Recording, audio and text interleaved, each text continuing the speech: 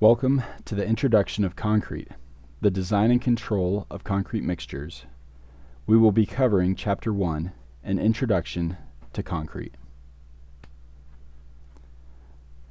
This chapter covers the trends of the concrete industry, from the production of cement to concrete applications. What is concrete? Concrete consists of the components cement, water, coarse aggregate, fine aggregate, supplementary cementing materials, and chemical admixtures. About 180 million cubic meters, or 240 million cubic yards, of ready mixed concrete are used in the United States each year. Concrete is used as a building material for many applications, including high-rise buildings and pavement construction. Production is cement geographically dispersed, with 97 plants in 36 states. The top 5 companies operate 57% of the clinker capacity. Roughly 80% of the clinker capacity is owned by companies headquartered outside the United States. 68.4 million metric tons, or 75.2 million tons, of cement were consumed in the United States in 2009. Nearly 2/3 of cement consumption occurs between May and October, closely correlating with the construction season. The majority of cement is shipped to ready-mixed concrete producers, which account for 72% of cement consumption. About 97% of cement is shipped to customers by truck. Other distribution modes include rail, barge, and bags.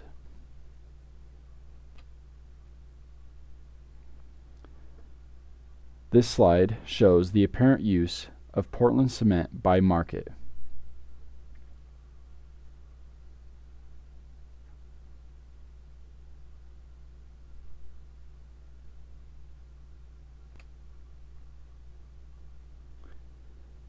Concrete's primary markets include pavements, bridges, and high-rise and low-rise buildings.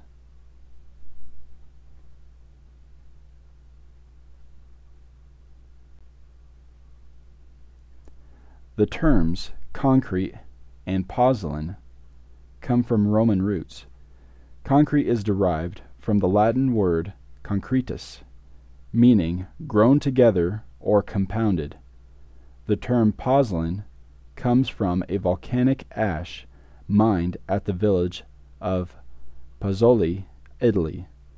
The Colosseum in Rome, completed in 800 AD, was constructed of concrete. Much of it still stands today. In the 18th century, John Smeaton discovered that an impure, soft limestone containing clay minerals made the best hydraulic cement. He used this cement to construct a new foundation for the Aspdin lighthouse off the coast of Plymouth, England.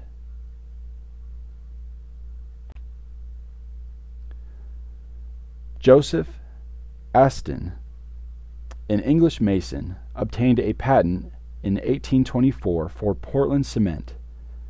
The name came from the resemblance to limestone quarried from the Isle of Portland, which had been used as a premier building stone since Roman times.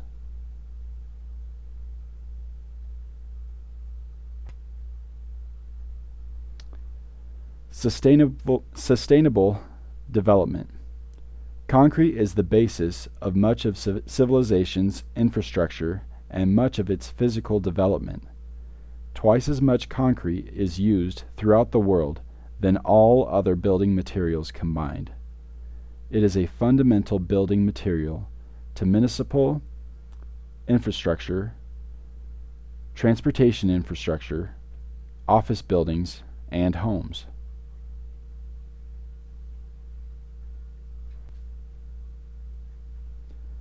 The performance of concrete is related to workmanship, mixed proportions, materials characteristics, and adequacy of curing.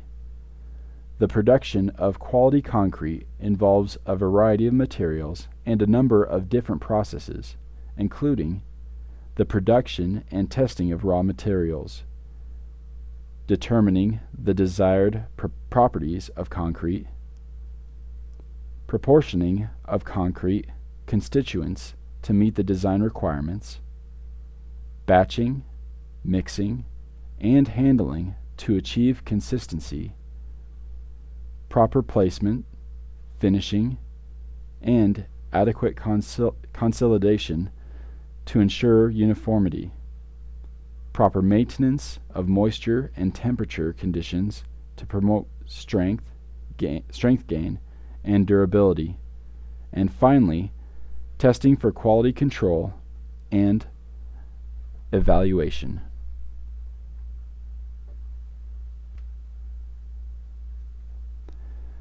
Concrete constituents include cement, water, and coarse and fine aggregates.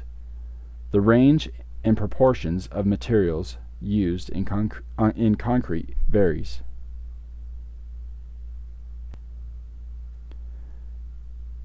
This slide shows a cross-section of hardened concrete made with, on the left, rounded siliceous gravel, and on the right, crushed limestone. Cement and water paste completely coats each aggregate particle and fills all spaces between particles.